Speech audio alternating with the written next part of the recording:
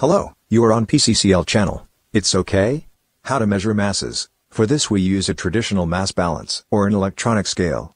On the screen you see a double pan balance formerly used in laboratories. This object has become historical.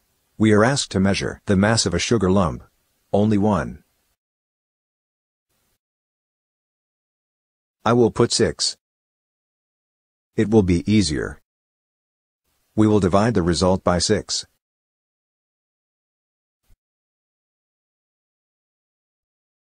"50 grams is too much." You have understood the principle.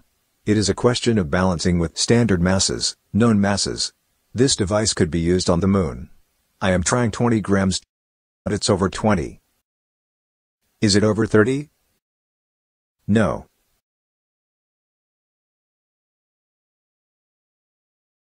Is it over 25? No. It's less.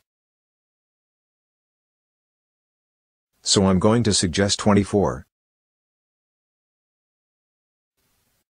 The equilibrium is done with 24. There are 6 sugar cubes. 24 divided by 6 equals 4. The mass of each sugar cube is 4 grams.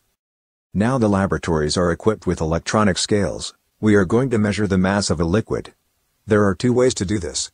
In both cases, it is a question of getting rid of the mass of the container in order to measure the mass of the liquid alone.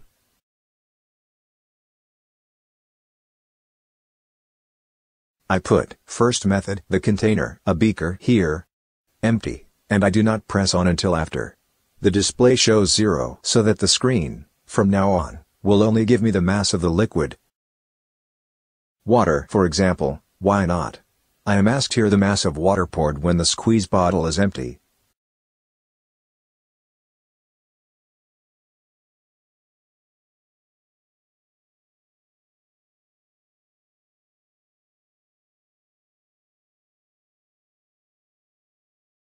So I will wait and I get 53.4 grams, that I propose here.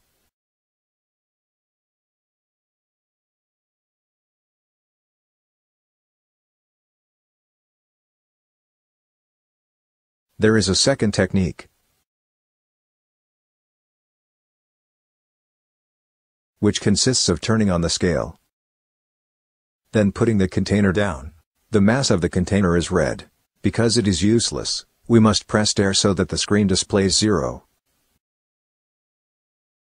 And I will spare you the rest, since we know it. We will now have the mass of the only liquid. That's it for this video. Thank you.